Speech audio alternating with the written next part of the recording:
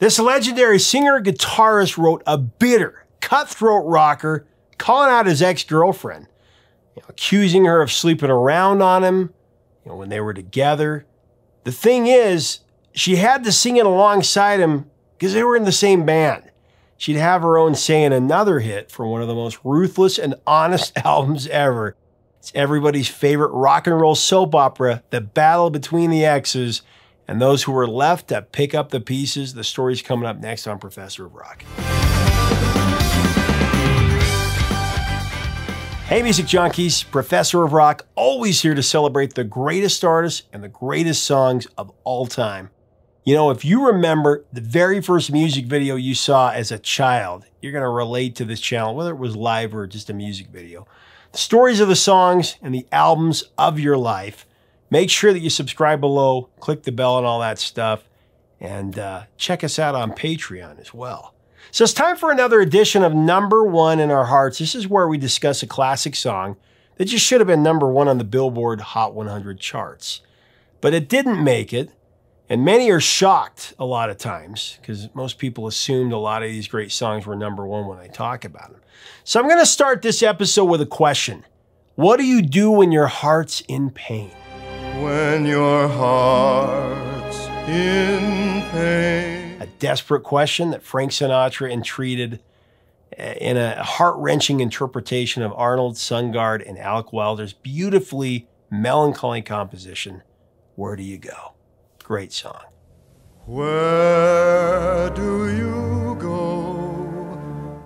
For Lindsey Buckingham, who was struggling with the agony of breaking up with Stevie Nicks, he transported his being into writing a song that was called Go Your Own Way. A song that many of us have sung so many times, but when you really start thinking about the meaning of the words, it takes on a whole new set of feelings. You can call it another lonely day. Well known that Lindsey and Stevie were lovers, as well as bandmates, while they were both members of the supergroup Fleetwood Mac, and also Buckingham Nicks before that. But by the time Fleetwood Mac began to record their 11th studio album, Rumours, Stevie and Lindsey were in the middle of a complicated breakup. In fact, the entire band was facing the trauma of crumbling relationships. Besides what was happening with Stevie and Lindsey, the marriage between Christine and John McVie, that was dissolving. Of course, founder Mick Fleetwood's marriage with his second wife, Jenny Boyd, that was coming to a crushing end.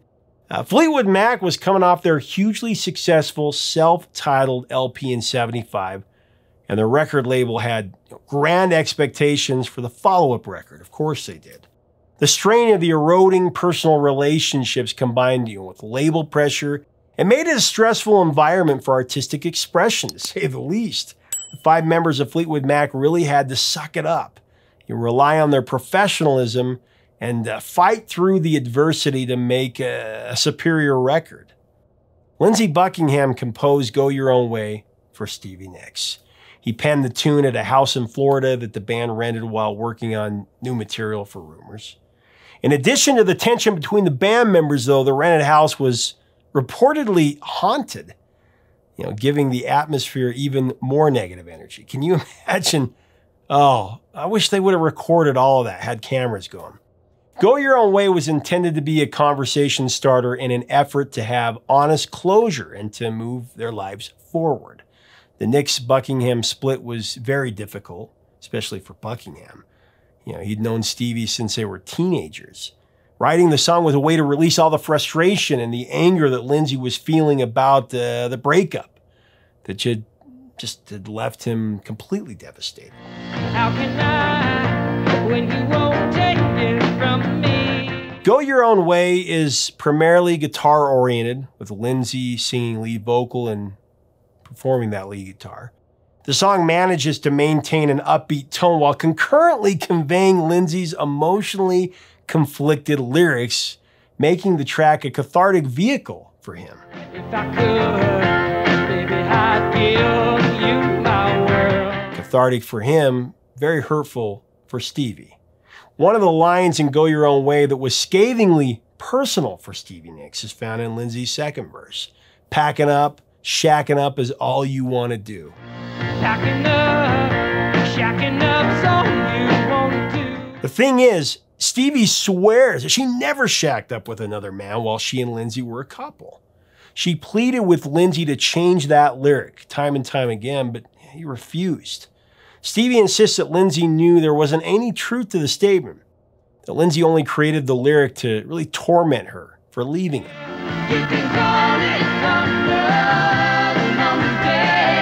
Stevie would counter with the #1 smash, Dreams. You know, the #1 hit from Rumours that she directed squarely at Lindsey, especially with her penetrating passage, "Players only love you when they're playing."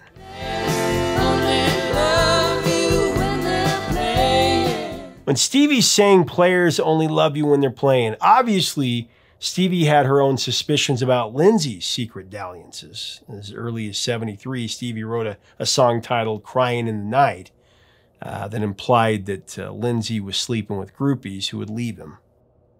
Crying in the night. She would leave you crying in the night. Of course, there's always two sides to the story, and a breakup, as we know from our own personal horrible experience, is actually the fault of both people for the most part. You know, with Fleetwood Mac, you didn't ever have to read it in the gossip papers. It was always in the music. It was in the lyrics for all to see. The prevailing rhythm of Go Your Own Way was fashioned after the drumming of Charlie Watts on the Rolling Stones track Street Fightin' Man.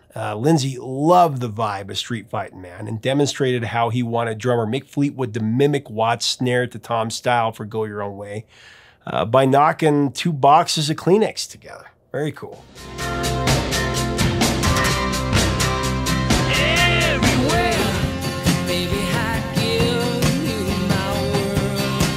Mick Fleetwood, of course, has an unorthodox drumming style due in part to his dyslexia.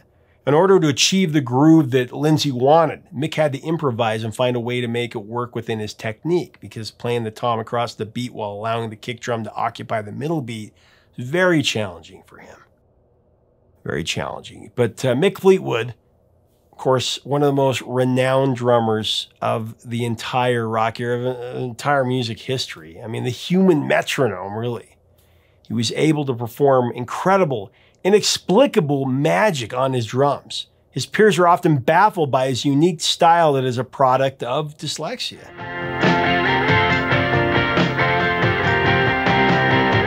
Mick's dyslexia has tempered the way he approaches rhythm, and the way he plays his instrument. In his memoirs, Mick wrote, "By nature, what we drummers do is manage a series of spinning plates.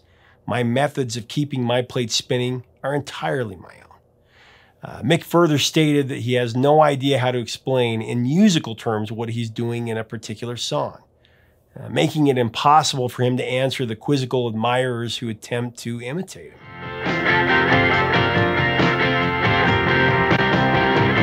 The subject of how dyslexia and music work together, it's an interesting one.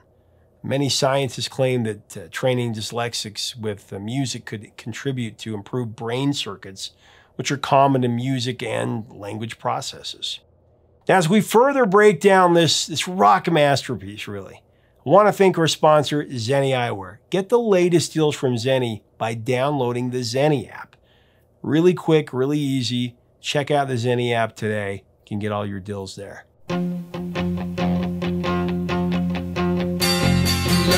Now, while approaching his guitar sound on Go Your Own Way, Buckingham wanted the track to exude raw emotion. He fancied taking 2 completely different guitar sounds, one dirty, one clean, and meld them together to make one very rich guitar line.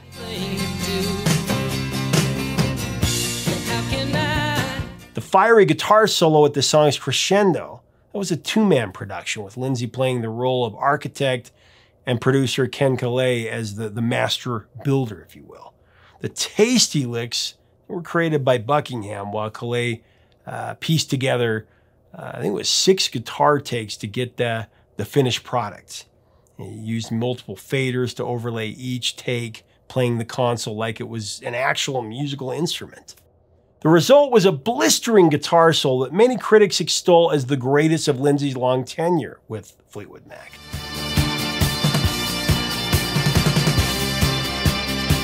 Lindsey added an acoustic guitar track late in the recording process that brought the whole song to life, really. He revealed that the acoustic piece acted as a foil for the vocals and a rhythmic counterpoint. Very interesting. If I could, maybe I'd give you my... Lindsey Buckingham might be the most underappreciated guitarist in rock history. I mean, he doesn't get near the recognition that he deserves as a player. He's such a magician with the guitar.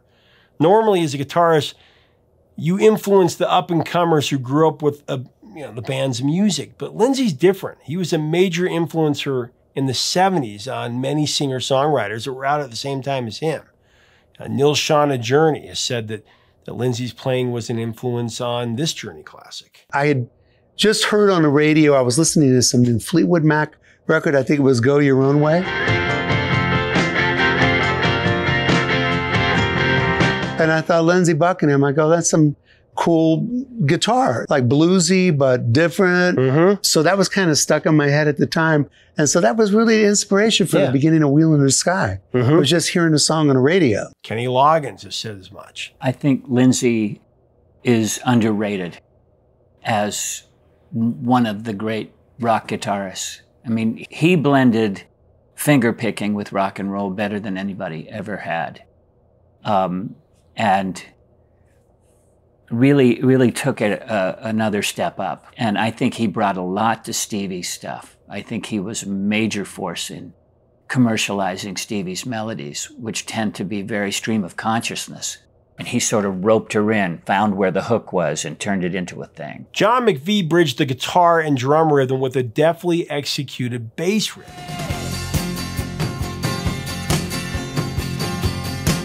While Christine McVie provided an organ track that is subtle, but essential to the fullness of the track's swelling power.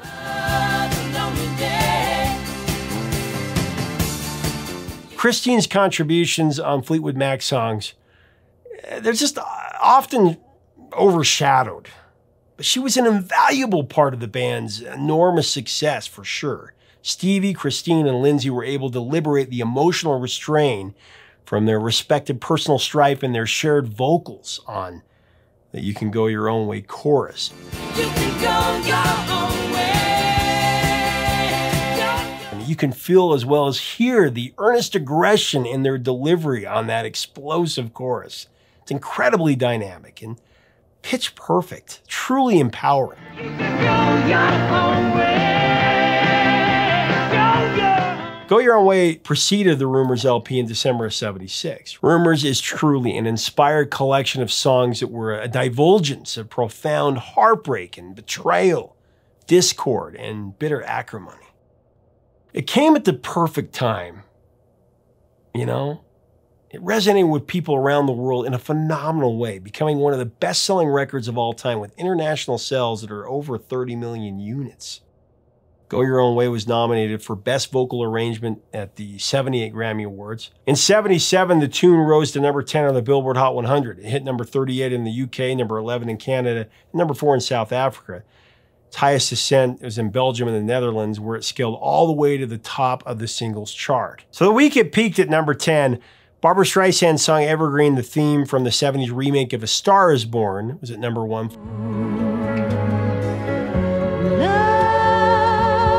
Followed by Fly Like an Eagle by Steve Miller. Fly like an eagle to the sea.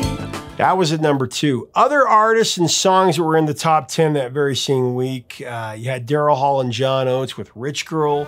And you're going too far, 'cause you know it don't matter anyway. Night Moves by Bob Seger. Working on a night moves. Blinded by the Light by Manfred Mann's Earth Band.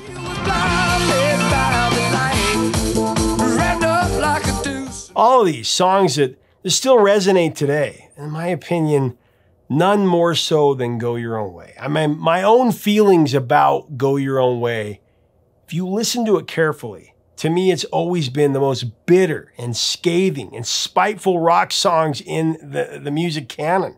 It's a scorned lover giving the other the stark and cold middle finger. Yeah, exactly. It's the foremost middle finger love song.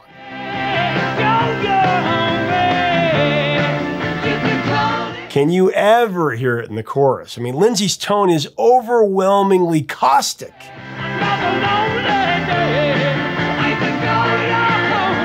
You can understand why it was so difficult for Stevie to sing live.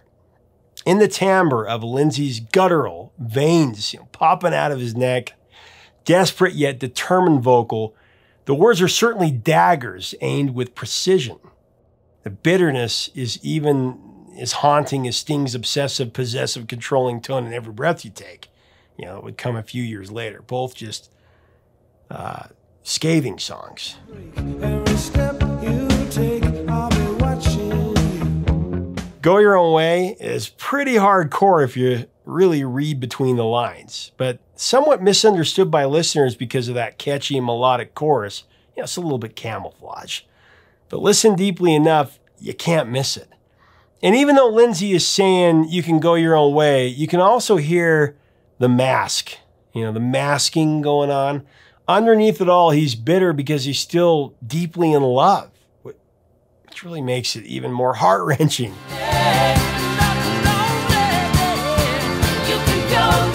And you just know that at one time Stevie and Lindsey were passionately linked, but that fire burned so fiercely, it became toxic. It's still like that. The current status of Fleetwood Mac is the perfect summation of the song, kinda, right? Go Your Own Way has had a resurgence in pop culture with use of the song in heavily played TV ad campaigns for National Car Rental and BMW. A new version was recorded by Lissy in 2011 and placed in the 2013 motion picture Safe Haven.